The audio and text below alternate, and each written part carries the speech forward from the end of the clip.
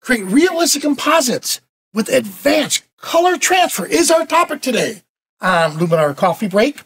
Let's see what we can accomplish in 10 minutes or less, starting now.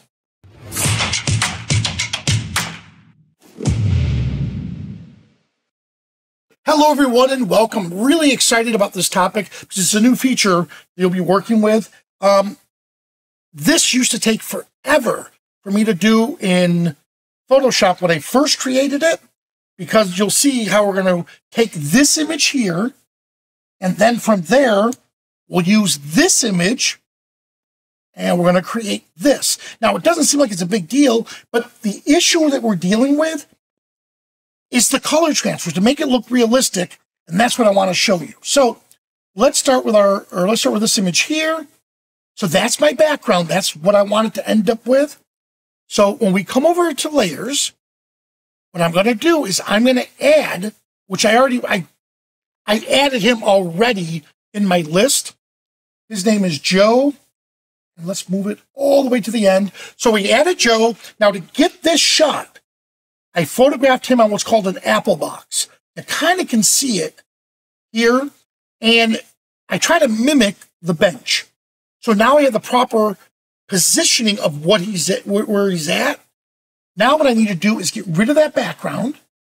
So from here, I tried portrait background removal. That was good. But for this image, because of the helmet, the background removal worked even better. So let it do its magic. It's analyzing the black, him as a subject, and it's going to try to figure out what it thinks will be a really good cutout. And look at that. Great job. Let's remove it. Here comes the magic. And here it comes. Boom. Look at that. But of course, he's up high. So drag. I'm going to drop him down low. There. Now he looks like he's sitting on the bench. All right. Now you do still see the apple box down in here. Don't worry about that. We could go in and mask it all out, but I don't need to. So what we're going to do, and by the way, just so everyone know, we are broadcasting this live in front of the Insiders group. So every so often you may hear somebody accidentally speak up. So please keep your mics muted. So now that I did this, I have it all set. Here's the problem we're going to deal with. All right. The lighting, or the color on the background and the color on him is not going to match. All right. So here's what we're going to do. We're going to come over here and I'm going to apply that new color transfer tool. Now, what reference do I want to use? Well, I want to use, and I can put the plus sign to go search for it, but I already have it in here. I want to use the background as a reference. So if I click on the background, now look what it's doing. It's analyzing all the colors in that background. And it's going to try to emulate those colors and put it on just the player. So as it's analyzing it, it's looking for the best scene. And then once it does it, it's going to give me more options just so I could tweak it even more. All right. So in the past, what I used to do is pray that I could create a LUT, a lookup table, to match the back and the front of the person, and then to apply it. So let's see, Zoom is taking up a lot of my resources right now. Normally this was done in a matter of 5 to 10 seconds, but here we are. Look at that. So you see what it just did? So it just created, let me move it up here.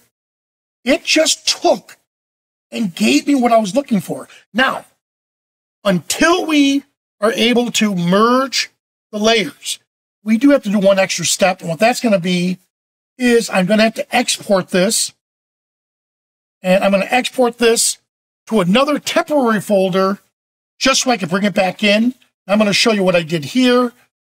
And then I'm going to have to add it, which I did, to it. So now I went out, and now there it is with the color correction we just did. Now these layers I don't need anymore, but I'm going to leave them. All right. I'm going to take this 100%. All right, now, it still looks fake. Even though the colors look good, we have to adjust the lighting now. All right? So, what we're going to do for lighting, oh, and I'm so sorry, let's not forget my favorite feature, my favorite tool that Skylum created for me, and that's my beautiful dramatic. Look at this. I'm going to add more drama and the dramatic tool to this, and I'm also going to take the brightness. Let's adjust this. Ooh, look at that. See how that's giving me more of the mood I'm looking for? I like that right there. Look at that. All right, we got what I'm looking for. And I might as well, while I'm here, use the face tool. And we'll apply a little light right to his face. But here's what's really going to sell this for me.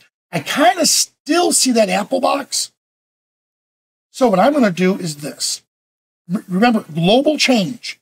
I'm going to make everything look dark. And right now, look, it did a great job on that apple box. So I'm going to come in with a linear gradient. And I'm going to apply it right up to about there. Let's see what it does. Yeah, look at that. See how it's hiding it? And I got one more to do, and that's really going to sell it. But the reason why I'm using this our vignette, watch. Come in. There we go. Look at that. But here's what I'm really using it for, right here. The inner light. Look at that. So I'm able to actually add more. Look, before, after, now the attention is drawn on him. There we have it. So we started, with a backdrop. This is the digital one, of course. And now look how we finish it off by having him on the locker scene with that light. And look, see how that light looks as if it's really coming down on him. And that's because we use the other tools inside Luminar Neo. All right? So that was a sneak peek for everyone on the new color transfer tool. If you haven't upgraded yet, here's the link for the special perks for the insiders and for you watching it. Make sure you use the QR code or press, or if you're going to type it in, l.skylum.com. L for link.skylum.com / and this would be coffee breaks with an S. Check it out. And what's going to happen is this. You'll end up on our website, which I want to give a shout out to our team who thankfully we went through a really bad attack last night. Oh, here it is. And they quickly got the website back up and running. And unfortunately, there was also aerial attacks, aerial raids. All right, so here we are. You get to this point, you type in that, go all the way down to the bottom. Right here, already own Luminar Neo. Your custom offer is here. All right, this is my verification, my account. But notice when I go to it, I don't get the same offers you guys have. I get other offers, but I'm not going to get your offers because mine's on a 10-year unlimited. So therefore, I can't upgrade any further. So if you don't see Luminar Neo here, chances are it's because you have the best deal already. And there's other features that you guys can look into down there. So once again, if you're interested, take a quick snapshot of this where we watch the recording. All right?